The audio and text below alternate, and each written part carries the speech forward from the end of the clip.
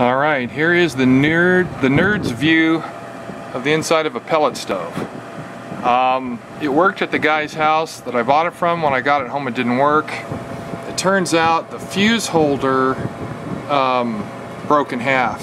This one's a much heavier duty NTE brand fuse holder. Holds a 5x20 fuse, and that's what powered up the heater. So now it's working. You can hear it running a little bit. You got the exhaust pipe. I'm set up here in the garage. There's the pipe, just for testing. Here's our hopper. It's got some pellets in it, not a lot. Let's see, can you see that? 156 degrees. That's pretty hot. Ooh, baby. When the flames look like that. So, let's see, it's set. You see that? Almost full blower and completely full heat. I think heat means the rate of pellets dropping. I'm not absolutely 100% sure, but I think that's what it means. And blower means blower. There's two blowers in here, an exhaust and one for that, the pot. Here's what we got monitoring it. Guy gave me an old beat up thermostat. That's okay, it's a good on-off switch for now. And oh geez, it's the hottest I've seen it yet. 167, 168. Yeah, it's getting pretty warm. And the heat comes out of right here, and it's blazing. It's doing real good. It's windy as heck and trying to rain, so I wanted to test this before I brought it in the house. I ran it all the way down. I turned off the thermostat, which is the levers right there. I turned it down and it shut the whole thing off. That was pretty neat. And I turned it back on, went and grabbed my camera, and now we have all kinds of heat. Now for a comparison, my propane furnace would put out 60 degrees above ambient. So if it was 60 degrees in the house, then it'd put out 120. If it was 70, that'd be 130. And this is way past any of that. So we'll see. I got it because my neighbor, 89 years old, great guy, they kept their house 80 degrees all the time. And used $125 125 pounds. Shoot, now I gotta call him and ask him. So it was pretty inexpensive, but mostly it was effective. I'm tired of freezing to death in my house during the winter. I'm just sick of it. So here we go. Okay, so the temperature's coming down a little bit. You can see the flames aren't quite as huge as when we started. That's, you know, probably within the envelope for temperature regulation. So I don't know anything about these pellets, if they're worth a dang. They came out of an already opened bag. They may have a lot of moisture in them. I don't know. I really don't know. Let's take a look at the instructions that I rarely ever view. Let's see. Advantage Optima and Profile Series. Traditions T300, 300P. He said this was a, he said it was a something 30. I forget the brand name. But anyway, it seems to be working really good. Yeah, the temperature, wow, look at that. What? So the flame's gone down. The temperature was a 190 there or something, 196 there for a second. It's plenty toasty.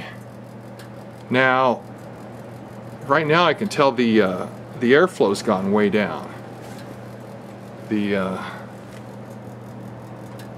Wow, what the heck? Let's see, what do we got it set on? Uh-oh. We have a fault. It's flickering. Probably got too hot. Well, I don't know. I don't know anything about it. He said it worked.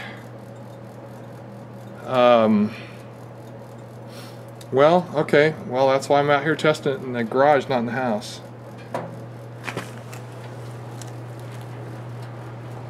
Alright, let's see if we can. Alright, let's turn the heat down. Okay, so, geez. Don't know if that means it got pretty awful hot. Maybe there is a maximum temperature level, and shucks, man. Is that my feet? Oh yeah, you can see a perfect reflection of me. Well, anyway, that's what we have. Not much else I can show you. Here's the symbol on the front. It's from 2002. You can probably hear the air coming out. Okay, now the air flow has picked back up. So, I don't know, man. I'm not sure. You know, this is my first time operating it. It's the first cycle it's failed on. So, we'll have to look into this. I mean, 120, 130 is plenty hot. You can hear it dropping pellets, and you can just barely see them creeping.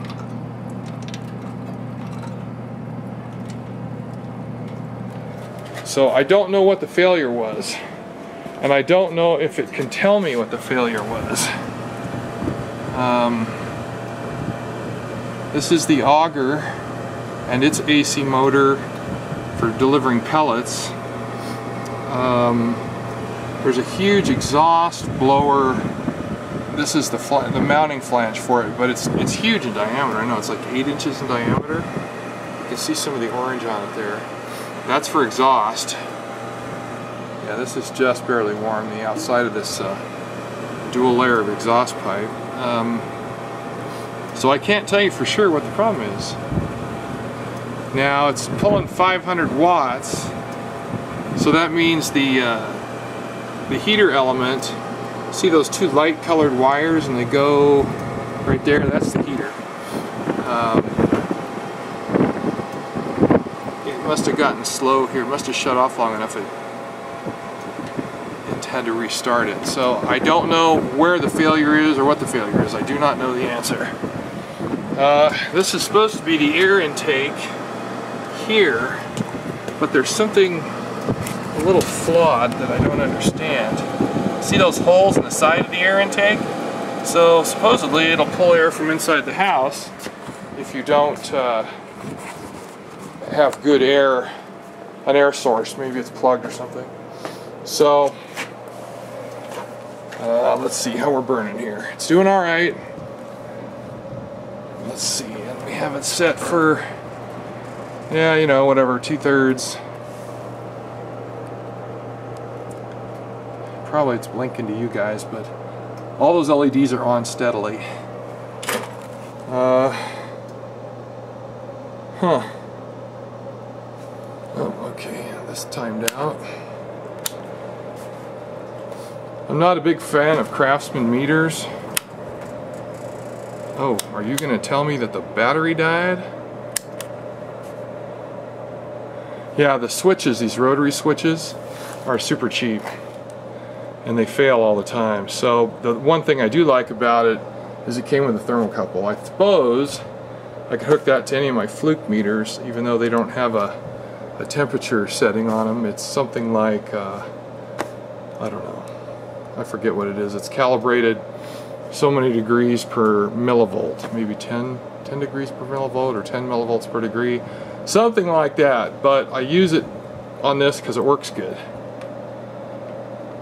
Yeah, I'm going to let that stay off. Okay, so we are at 130. I mean, if this was in the house and the house was 65 inside, because it's a lot cooler out here, 130 on top of 65 would be really, really warm. You know what? There was something I found. I can't, let's see, I don't think I can show it to you.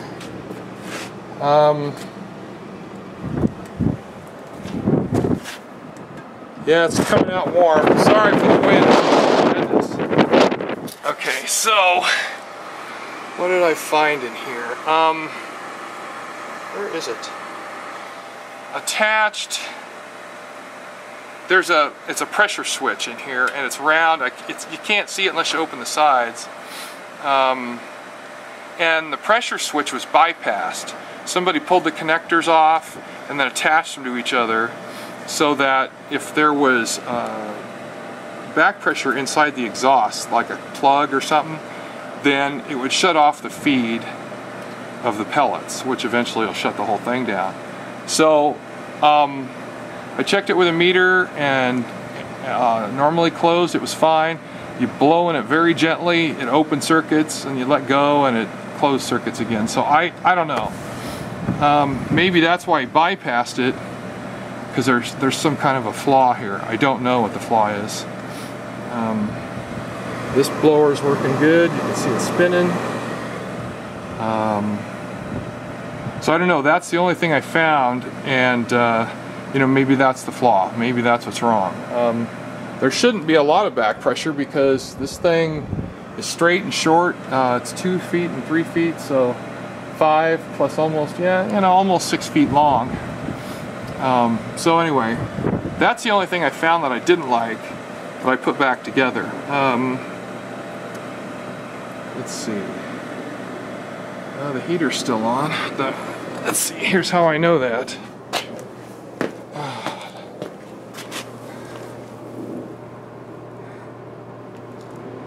500 watts. It usually runs between 100 and 200 watts, depending on the,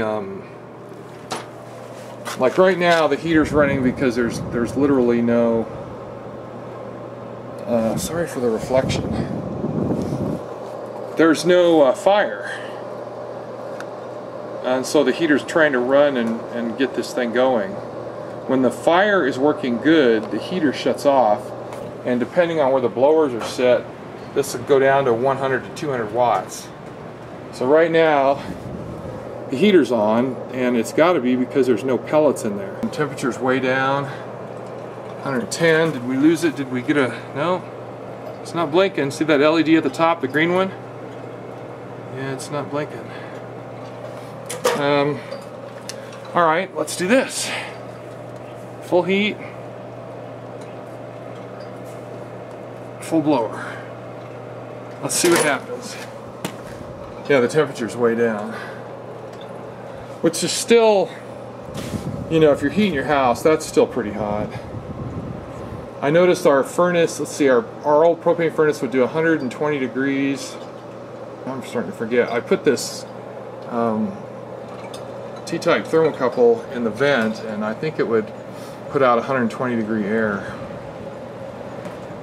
So it was 60 from the furnace and 60 in the house. So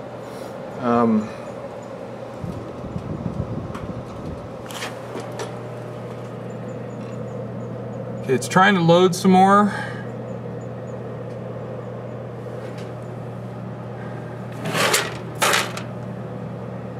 Okay.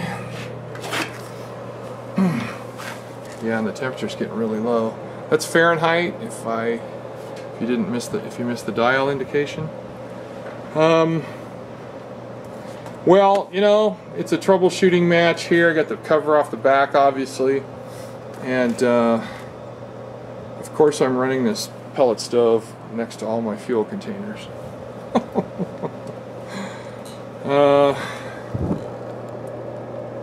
Yeah, sorry, the glare, I don't even know what I could possibly do about the glare.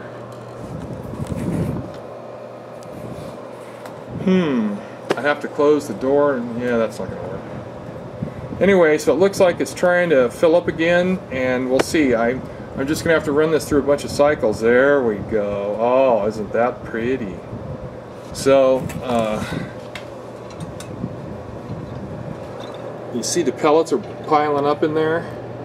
When they blow air through the bottom of it, it's like when you blow on a campfire, you're trying to get it going. This thing turns it into a raging torch. Temperature's still not up yet, but the fire's obviously starting again. Heater's still on.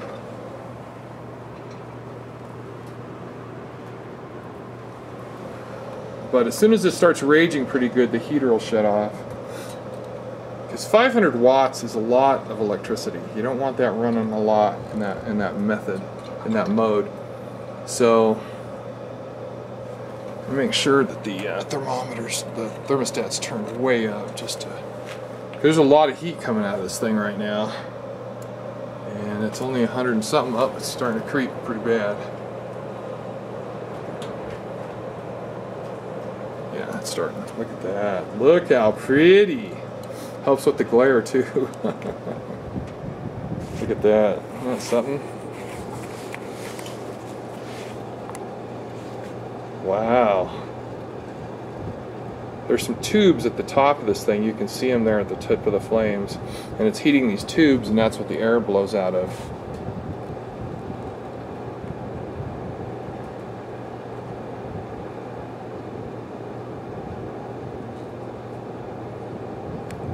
Yeah, that's something. I like it.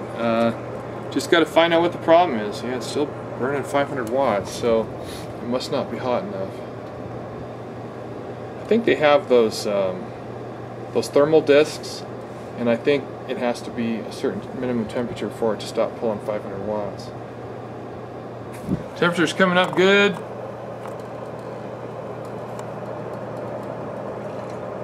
Yeah, it's climbing quick, and I can feel the heat coming out of this thing. Oh, geez, that's getting warm. Fortunately, I'm out here in the garage, so I got air blowing all around me, and oh, look at that. I haven't had a fire in a house for, well, since lightning struck the house. Yeah, that's not funny. But anyway, once all those pellets start glowing and catching on fire, it'll really. God, it's still 500 watts.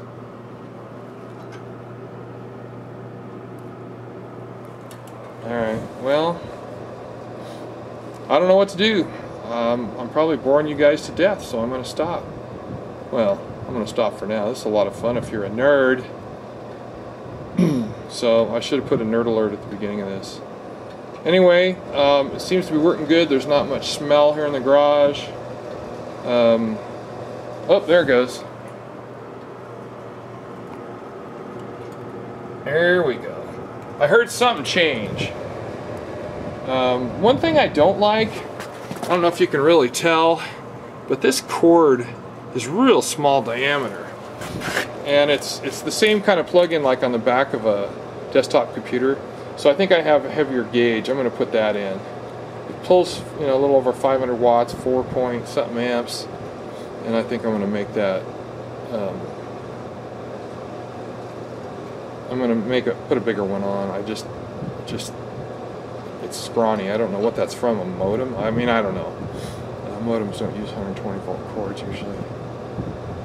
It's pretty. Now I know nothing of these pellets, so if you guys see something that you don't like all the sparks and stuff flying around, let me know. This bag's been open probably a long time. Probably got contaminated with lots of moisture.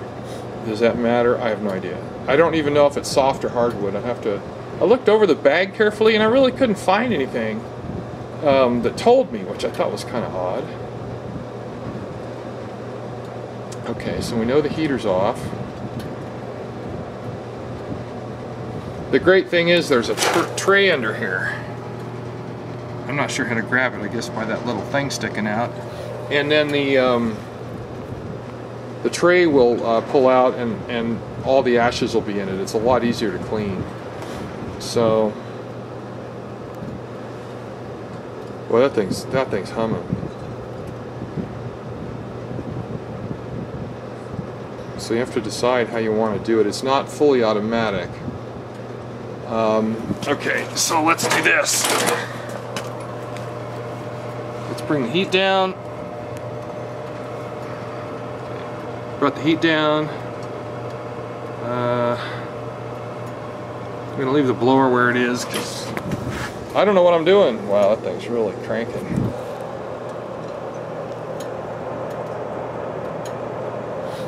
It seems to spend most of its time in the 140s, but earlier it was hitting 190 or something. There, okay, so you see they're both about 2/3. So let's see, 150. Yeah,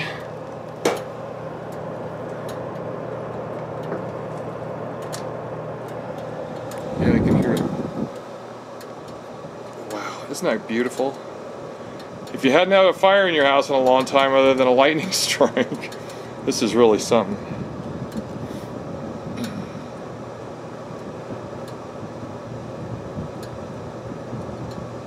Well, it's functional. It shut off on us once and showed a fault.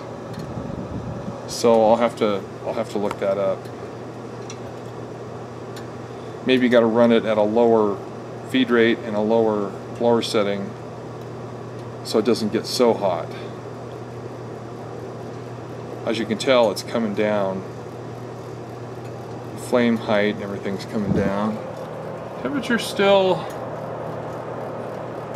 you know, it's up there. 150 something degrees in a house that's, say, 60. That's like just under 220 degrees total. That's a lot of heat. So this thing's rated, I think, up to 2,000 square feet, and our house is 1450. So, okay, now it is slowing down. The temperature isn't slowing down yet. Alright, I could do this all night because this is really fun for me, but you people have to watch these stupid videos. Or not. Alright, talk to you later. See you, bye.